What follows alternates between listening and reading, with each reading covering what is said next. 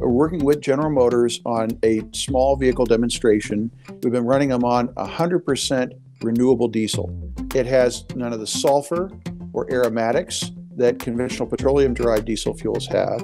And my back-of-the-envelope calculation is about an 80% reduction in carbon footprint overnight.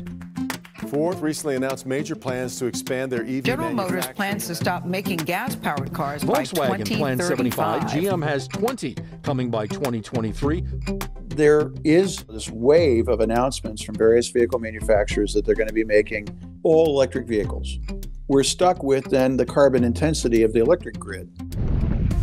If I can have a low carbon fuel, I can have just as much, if not more, carbon footprint reduction.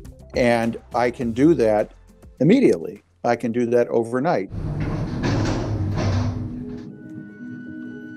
Compatibility thus far looks good. I've been driving around for about 5 months on this. We're recording real-world fuel economy, regular commuting, and real-world driving. We've shown that the vehicles transition to the renewable diesel smoothly.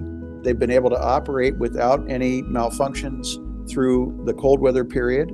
If the industry can see ways to make this feedstock at larger scale, then we end up in this much greener transportation future.